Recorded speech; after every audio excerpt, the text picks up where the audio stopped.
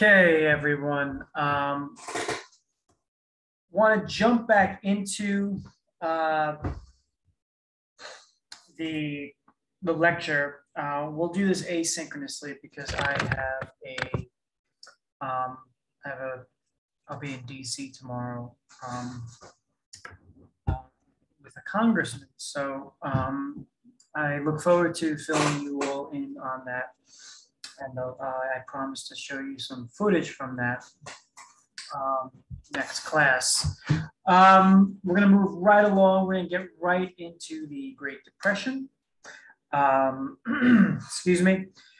I hope everybody had a nice, safe, healthy Thanksgiving and enjoyed their time with family, enjoyed the break that we all got. I know I needed it, and I'm sure that you all needed it as well. One of the things I want to keep coming back to, especially when we study history, and what I notice about a lot of your papers is that you summarize. Now, summarizing doesn't really know that prove that you understand it on a critical and analytical way or sense. I want to start really getting us to have more of our own opinions into this. What do you think happened? Why do you think it happened that way? Do you agree with the author of the textbook? Or do you agree with my lecture? I want you to have a conversation with it. It's not just regurgitating information, regurgitating facts and dates. So when we look at the First World War, right? Why I said, oh, what was the cause of the First World War? And many students said the assassination of the Archduke Franz Ferdinand. Yes, I know. That's our inciting incident. But if we take the wider scope and let's say, look at what's happening in the European world and Americas, we're looking at many countries going into an age of imperialism, expanding beyond their continental borders, building empires, carving up developing countries. And America is doing that in the Western Hemisphere without European involvement. So we're seeing that, right? And the assassination is the event that lets the genie out of the bottle, so to speak. But we also have the family unit, the king, the Tsar Alexander and King George pictured here with their cousin Kaiser Wilhelm, the family of Queen Victoria, and how these ruling families are all intermarried and related. We've spoke about why the battles are so terrible, this increase in technology, guns, machine guns, radios, zeppelins, poisonous gas, submarines, U-boats, and the tactics did not match how advanced the technology was. You know, we're getting in the 20th century, one of the things that increases our ability to kill each other on a massive, massive scale. Are we becoming more humane? Are we becoming more intelligent, more modern? Or are we able to really kill a lot of people more efficiently? And one of the things about the First World War is that it does strike a blow at Western imperialism or Western self-confidence and optimism. The rest of the world says, look at what you guys have put yourself through. Millions of people are dying in the fields of France. So all that led to the increase in the casualties. Now, when we look at the American front domestically, what's happening here is the propaganda campaign, the Committee on Public Information, headed by George Creel, pictured here, movie posters, press releases, ads, the 4-minute men who gave the short speeches around the U.S. Prepared by the Creel Commission, because the Wilson administration decided that patriotism was too important to leave to the private sector. And you'll see that in, post 9/11 when we have the 50-yard line reunion. Bring out the soldier in the fatigues. Looks like he just came from the front, right? That's a nice image for us to believe. and he runs to the 50-yard line to see his family, who they don't know that they're being brought into a football stadium, and all of a sudden brought out in front of 40,000 people, and they see their father. Forgive me if I'm eating a little hungry. So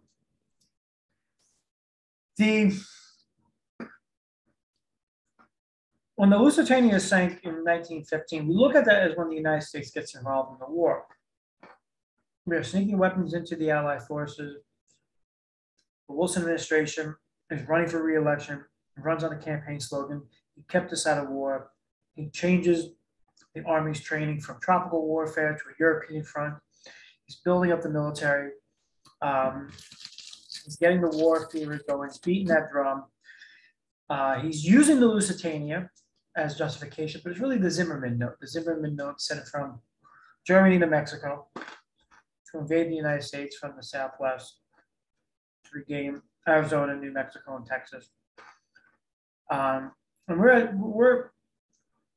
Wilson has sent in the Marines to Mexico during their Civil War, so tensions high between the two of them. When the United States actually does enter the war, our forces, superior number, industrial power turns the tide. The stalemate is broken when the United States enters the war. So we don't win the war, we tip the scales. I would even argue, instead of analyzing, right, instead of summarizing, that if the United States chose to come on the Allied, the Axis power, the Central Powers side, it would tip the scales that way. World War I is not as good and bad as we are in World War II, right, with the Nazis killing, exterminating people, and Italian fascism, and the killing of oppositional political parties. World War I is a little bit more muddy. It's kind of like gray area. It's a war between kings. So when the United States does get in, we do see Russia pull out of the war after the Leninist Revolution in 1917. Tsar Nicholas, pictured here on the, I guess, screen right. He and his family would be taken to Siberia, where they would be killed, assassinated. Lenin would actually take over and actually sign a peace treaty with the other power, with the Central Powers. That would be one of the 14 points that Wilson adds. Wilson does involve the American military in the Russian Revolution. That could be one of the seeds of tension that eventually grows into the Cold War. April 2nd, 1917, the US declares war on Germany. Wilson issues the 14 points that following January 1918. They establish the agenda for peace. And so Wilson is greeted as a hero in France. Some of the big ones in terms of the 14 points. No more secret agreements between countries. Diplomacy should be open to the world. International seas. We'll go back for that first one. No more secret agreements between countries. That's to avoid the alliances, right? These secret alliances that kind of dominoes into a worldwide crisis. Serbia declaring war on Austro-Hungarians, Serbia calling on Russia, Russia declaring war on Austro-Hungarians, and then the Germans getting involved because they're allied with Austro-Hungarian, the French, and then the English, and then eventually the Americans, and you have the war. International seas shall be free to navigate during peace and war. There shall be free trade between the countries who accept peace. Free trade in the American view is a way to avoid conflict. We look at a lot of these global international trade agreements as trade agreements where the United States is taking advantage of, let's say, a developing country or a weaker country. Now, there might be elements of that. It could be an unfair trade deal, but economic dependency prevents conflict. You in your own personal life will be less likely to tell somebody to heck off, don't want to deal with anymore, if they don't owe you money. You might try many ways to get that money they owe you. You'll be angry. You might cajole. You might charm. You might petition. You might even say, you know what, I know you owe me $100. Why don't you pay me 50 up front and we'll charge interest on the rest. You got to do something to work out an agreement. You are looking for a solution to the problems because your economy and economic well-being is dependent on it, and vice versa. There shall be a worldwide reduction in weapons and armies by all countries. That's really just speaking more to the acknowledgement that in the modern era, we're becoming very, very good at killing each other. The borders of Italy will be established. A lot of the other points are just about the land disputes. Alsace-Lorraine, France will regain that. Germany will be reduced in size. Austria-Hungary will be allowed to continue as an independent country. Hungary, sorry, I always pronounce that wrong. Serbia, Montenegro, and Romania will be independent countries. Ottoman Empire, Turkish people will be allowed to rule their own countries. Poland will be an independent country, and then a League of Nations will be formed that protects the independence of all countries, no matter how big or how small. Now, the US Senate rejects American involvement in the League of Nations. Its argument being, we're not turning our foreign policy over to foreigners. It's a strong argument. The United States come up with this idea for this international body, then we don't even join it. And if I'm analyzing why, it's probably because we did not feel the true effects of the First World War. If anybody has traveled in England, France, especially England, First World War really looms over. It's a deep-seated pain. On the 11th day of the 11th month, at the 11th hour, November 11th, 1918, Germany will surrender or announce that it will accept the 14 points as a meaning of armistice. Maybe because they thought the Germans would get favorable terms from the Americans, given that there's a huge German population. The anti-German sentiment is not that strong in America as it is in France. The French would reject this. They would come up with the Treaty of Versailles. The Treaty of Versailles was the most important of the peace treaties that brought World War I to an end. The treaty ended the state of war between Germany and the Allied powers. It was signed on 28th of June, 1919 in Versailles, exactly 5 years after the assassination of Archduke Franz Ferdinand, which had led directly to the war. Now, it included the German guilt clause. The Treaty of Versailles was much harsher against Germany than the 14 points. The treaty included a guilt clause. It blamed Germany for the war, as well as made them pay huge reparations that Germany owed to the Allies. This would really infuriate this man, pictured here. That's Adolf Hitler. Because of the German guilt clause, because of the Treaty of Versailles, he will become radicalized. This is a picture of Adolf Hitler from World War I. He was a trench runner. He would run from trench to trench. It was actually a very dangerous job. When he rises to power, like many politicians, he will kind of not exacerbate, that's the word I'm looking for, extol,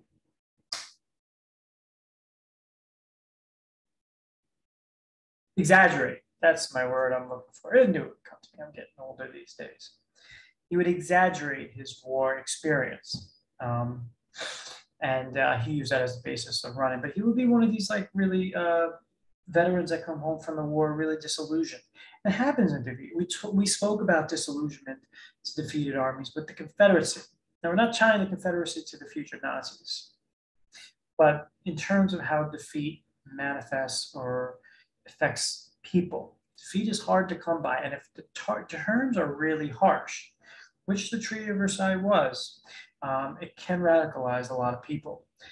Now, the next era that we go into, it's really the era I love. I mean, the Roaring 20s. I think if anybody, if everybody's asked once in their life, there's an era they would like to go back to. Maybe it might be the 50s and 40s. Maybe if you're into rock and roll music, the 60s. Maybe the 60s. I've been watching that Get Back documentary about the Beatles, and I wouldn't mind being alive when the Beatles were putting all that great music out. But I think I would go with the 20s. So post-World War I, America really changes. We're going to go into a party scene. We've gone from the Gilded Age, laissez-faire economics, to a progressive era, which was very idealistic and socially aware, social consciousness. We fight the war. America has survived. Europe is drowning in, destroyed industry. This is what the trenches look like. I mean, that's Western France. We're going to be building America, building New York. New York will become the center. So Americans return to this growing city, this growing lifestyle, prosperity. With the war came the suspension of moral code, more free and individual morality. As people even move more into the cities, African Americans had more dignity. Harlem Hellfighters won a lot of fame in First World War. War would be one of those kind of watershed moments for a lot of people. If we tell people to go fight for the freedom of the country or the freedom of others that are oppressed, and if they're oppressed at home, when they come home, they go, how can you send me out there to fight for another person's freedom and then deny it at home? Culturally, we'll see less influence of religion, less parental authority. Women now have more independence. We'll see the rise of American cities. 51% of Americans lived in urban areas. We'll see the rise of skyscrapers. We'll also see car culture really take shape. 600,000 miles of roads constructed. We're going to see a whole car industry come about as Ford perfects the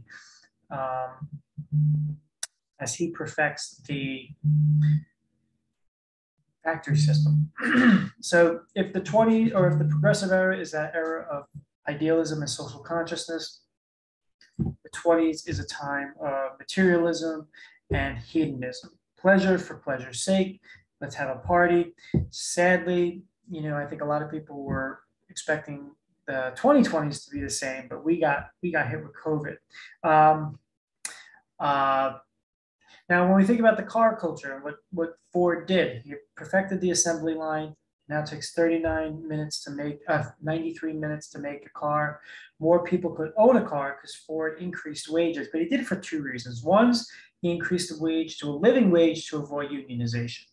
And two, because he wanted his own workers to buy his own product. What Americans do with cars and Americans' relationship to cars is much more the average American. The average American loves his cars. Freedom is like a horse.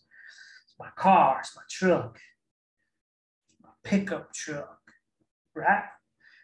The Europeans will make, for the most part, in the early car culture, cars are for the rich people. BMWs, Bentleys, Mercedes, they're for rich people.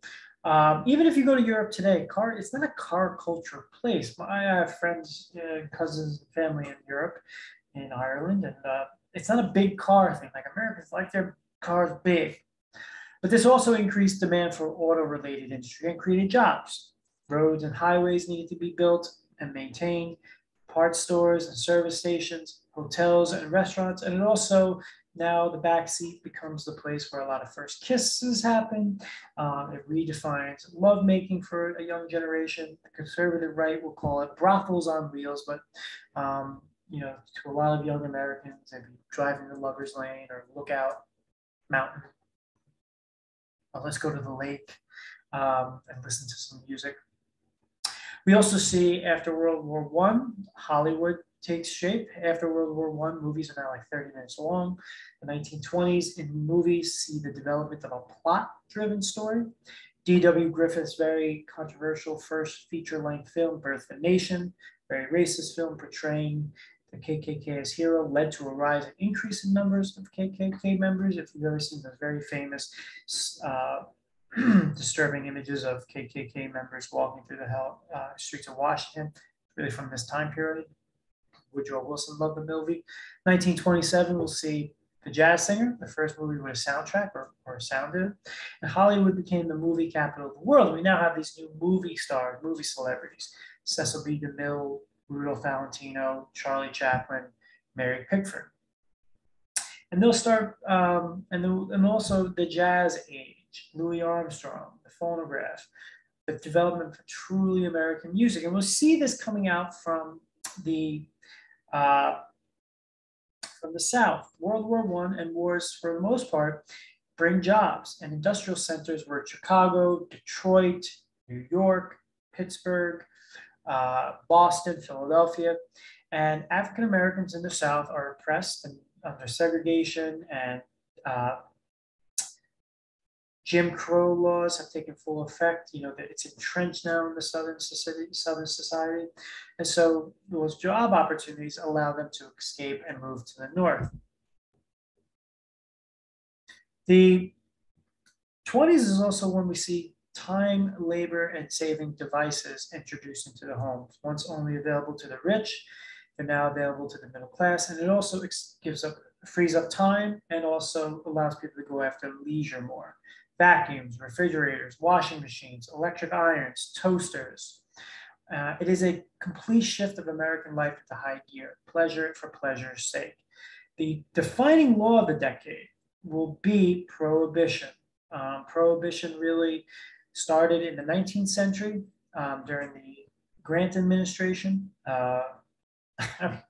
Maybe Grant was a good example for temperance. He could have cut back a little bit, as the legend goes. But the movement began in the 19th century with the belief that alcohol hurt the mind and body, led users to crime, hurt people and property, sent many to the asylum, cost money, reduced worker output. By the time we get to the fall of 1917, half of the states in the US and 2/3 of the population lived in dry areas. December 1917, 18th Amendment passes Congress. It prohibited the manufacture, sale, and transportation of intoxicating liquor. It's ratified in January of 1919. October 1919, we see the Volstead Act introduced, the law enacted to provide enforcement for the 18th Amendment, prohibiting the manufacture and sale of alcoholic beverages. It passes over Wilson's veto, which really we don't see too many things pass over a presidential veto in our history. And define anything, alcohol as anything with a half or 1% of alcohol in it. And it gave the Bureau of Internal Revenue the power to administer the law. Now, doctors would be exempt and also churches. So even Catholics started going to church a little bit more on Sunday morning to drink the blood of Christ. Obstacles to the 18th Amendment, many would be with the, you know, the portion, the tension between rural and urban. There's no suburban society yet. Really, that comes after World War II. So really, it's distinctly different. We have like rural people and urbanized people. And the 20s is when we see 51% of people living in urban settings. The opposition to national prohibition in large cities, lack of cooperation between federal and local authorities, corrupt agents took bribes, failure of the Justice and Treasury Department to centralize control, and overall disrespect for the law, kind of embodied by Al Capone. Al Capone would be the embodiment of this disrespect. Leads to the rise in crime. Prohibition led to the rise of the mob's ability to smuggle liquor from other countries. Also see an increase in bootlegging and illegal consumption during this time. Second.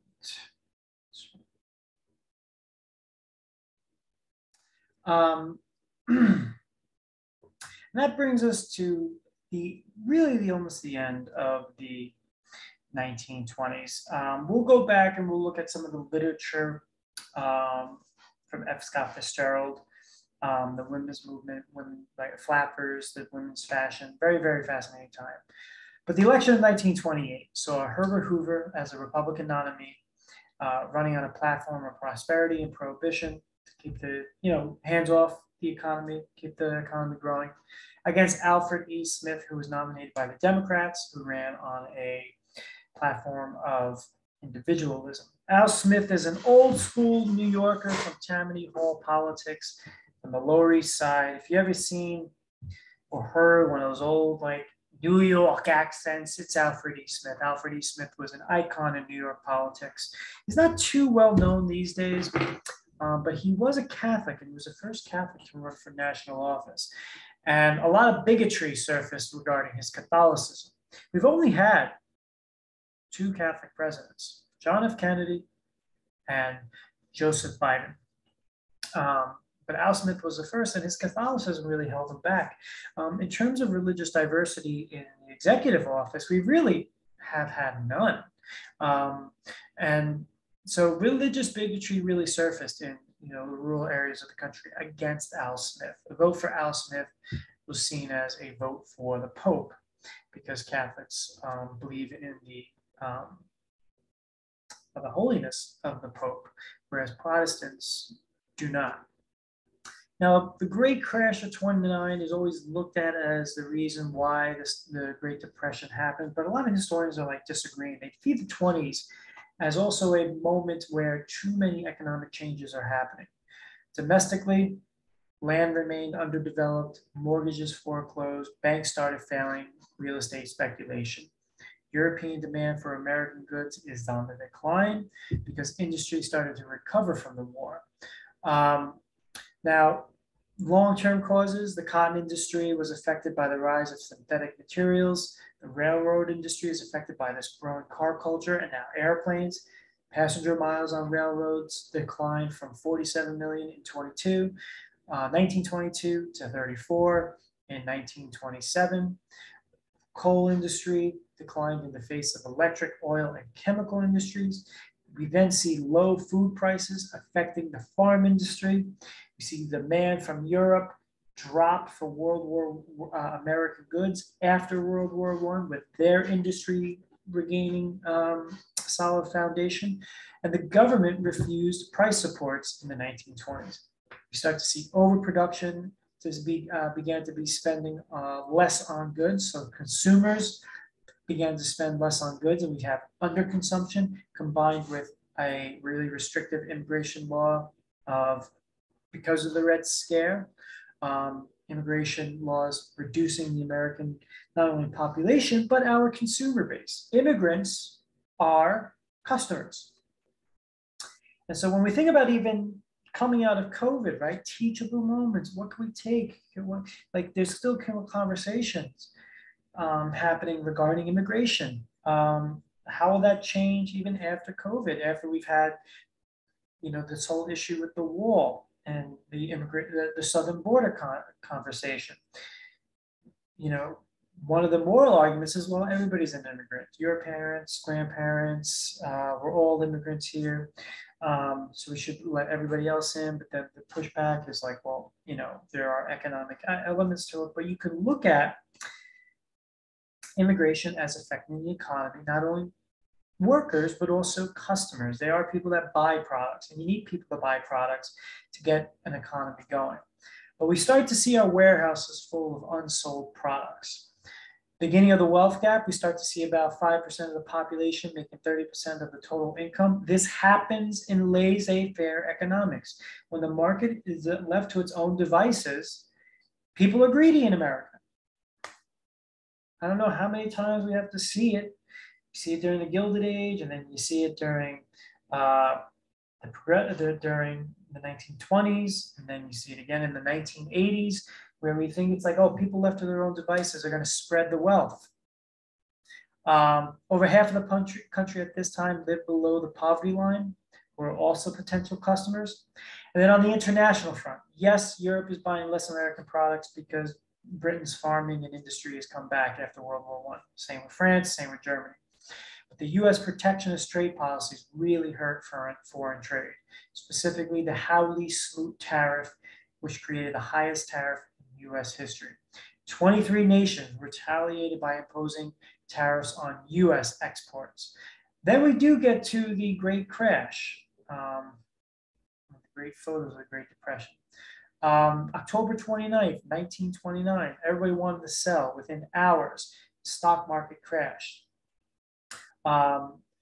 Really came from a lot of speculation on the bull market. The market continued to rise through the 1920s, and then for investors, they're putting down little as 5% down on a stock, and they could pay back that debt if the stock went up. But in case the stock went down or really went down, they would lose all their money, and then the banks would be calling in that 95% that was, kind of purchased without a guarantor behind it.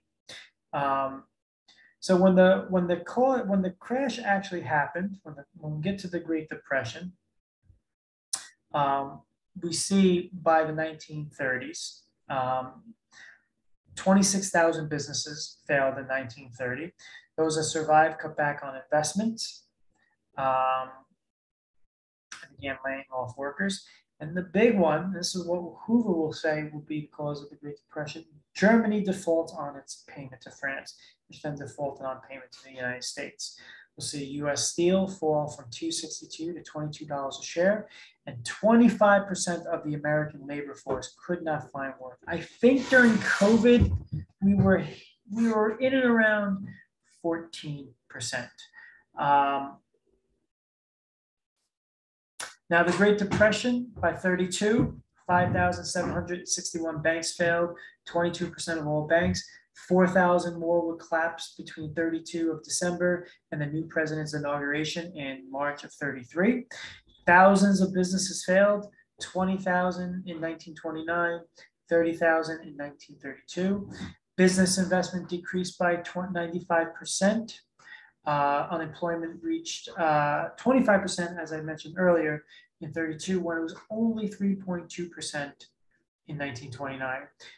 The low-skilled workers were affected the most. African Americans and immigrants were hit the hardest. Those are also who were not unionized and then reduced to menial work. They're also having the jobs that are lowest on the totem pole. So when businesses were constricting, they were the ones that were fired first. Wages dropped due to deflation, 12 billion to 7 billion in 3 years, and then we see an increase back of child labor, people having to get their families, children back into the labor market. Now, the human cost. Many people experience a loss of self-worth. Many families broke up, marriage and birth rates declined.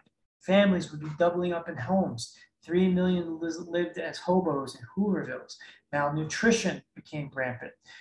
Depression transformed American life. People took to roads to search for work. Of Mice and Men is the story of the Depression. 2 unmarried men, there's no women in the story with John Steinbeck, 2 unmarried men taken to the road looking for work. 4,000 children stood in bread lines in Detroit. Shanty towns sprang up all over the United States. There was one even in Central Park. The Depression was the longest and most devastating in US history. The US was hit hardest among industrialized nations. Not until World War II did the Depression really end. Now, when we get to Hoover's response, did Hoover respond too slow? Did he just not respond too quickly? Did he have too much faith in the free market? He did not respond quickly enough, or we were just playing armchair Monday morning quarterback. Hoover believed that Europe was responsible for the Great Depression and urged businesses to avoid layoff and wage cuts. He did get public programs going with the Hoover Dam, trying to get people back to work, but his response to a point is a little slow. We've seen this with presidents in office when a crisis hits, economic crisis. Hoover, Bush, W at 2008, and even to a point Trump with COVID. The idea of seeing the forest from the tree, I don't know if anybody in their, wildest imaginations could picture that COVID would have lasted this long. But one of the things we have to keep in mind is that we got FDR, governor of New York, Franklin Delano Roosevelt. Germany got Hitler.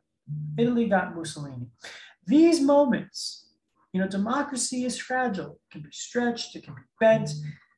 But when people are struggling economically, they're going to be looking for a boogeyman, someone to blame. And Hitler knew that, and he capitalized on it. He blamed the Jewish people of Germany, and look what happened from it. We see strong men come up at this time when people are struggling economically. They want to blame somebody. And if democracy or American democracy is not a foregone conclusion, it's not inevitable that it will survive. We're lucky in the 1930s that we got FDR. Germany was one of the smartest, most advanced countries. We just gone through the German philosophical movement with Friedrich Nietzsche, Hegel, Heidegger. They were leaders in physics, atomic physicists, Einstein. And then to see the economy go, and then they make that very direct right turn. And the same thing with Italy and Mussolini. They start thinking back to, oh, we got to regain, we got to isolate, we got to become totalitarian, get rid of democratic institutions, political opposition, and just become efficient, self-sufficiency in a militaristic sort of way. We didn't do that. We got FDR who will give the New Deal, who will kind of be a huge band-aid on the Great Depression. Kind of stops it.